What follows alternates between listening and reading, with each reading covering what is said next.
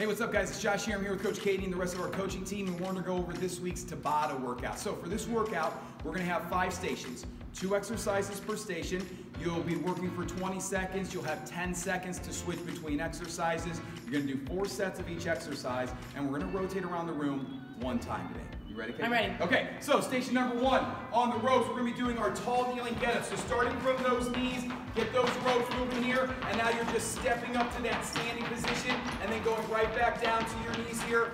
Remember, try to step up with the other leg each time, so alternate those legs. Now, if going down to your knees is a little hard here, you can squat here and just work on those squat waves, or just go to that traditional rope wave here, keeping those hips low. Our second exercise is our plank squat jack. So from that push-up position, you're going to kick those feet outside your hands and then go right back out here. Trying to go as quickly as you can, making sure to keep your shoulders over your wrists. You can also step back 1 leg at a time here and then step back out, or you can just hold that plank for that 20 seconds, whatever you can do to challenge yourself on this set. Nice job, KK. From there, we're coming over to our suspension trainers. We have Coach Tia demonstrating our sprinter start. So with the sprinter starts, you want to get those bands underneath those arms here against your chest, leaning into it here, stepping back, driving off of that front leg here, trying to stay on your toes. So Tia, let's get up on the ball of that foot. Yeah, there we go. We keep that heel up the entire time.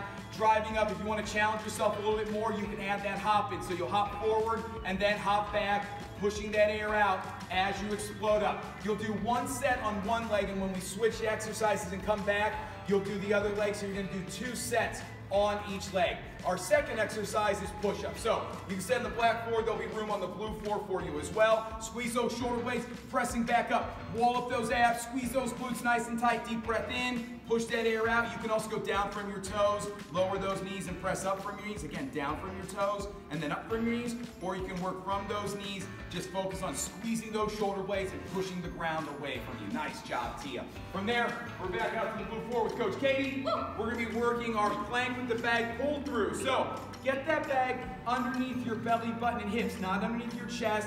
Push the ground away from you with that 1 arm as you pull that bag across. The slower you pull here, the more challenging this is going to be. So take your time, squeezing those glutes tight, focusing on that plank. Of course, you can also do this from your knees if you need to.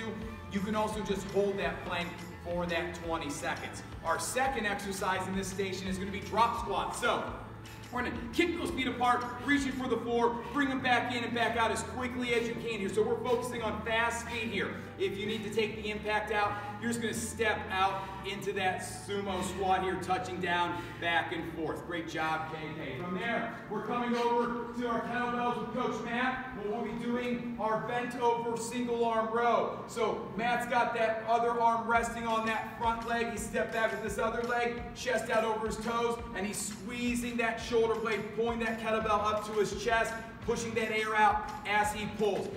You'll do 20 seconds on one side. When you come back to this exercise, you'll do the other arm, so you're going to get 2 sets in on each side here. The second exercise in this station is our slider climber. So we're going to get those feet on those sliders, push-up position here, driving those knees up and then driving that foot back, keeping your shoulders over your wrist. You can also slow this down and get more intentional with it. You can also do this without the sliders, driving those knees up 1 at a time. You can touch those toes down. You can also just hold that plank again for that 20 seconds. Nice job, man. From there, we're coming over to our last station. We have Coach Seth with us. We're going to start with our stability balls. We'll be doing stir the pot here. So get those forearms and elbows on the ball, squeeze those glutes nice and tight, strong plank position, and now we're making those circles by moving those elbows away from you and then back underneath, switching directions each time you can. Wall up those abs nice and tight. You can do these from your knees as well. Start with small circles and see how big you can get here.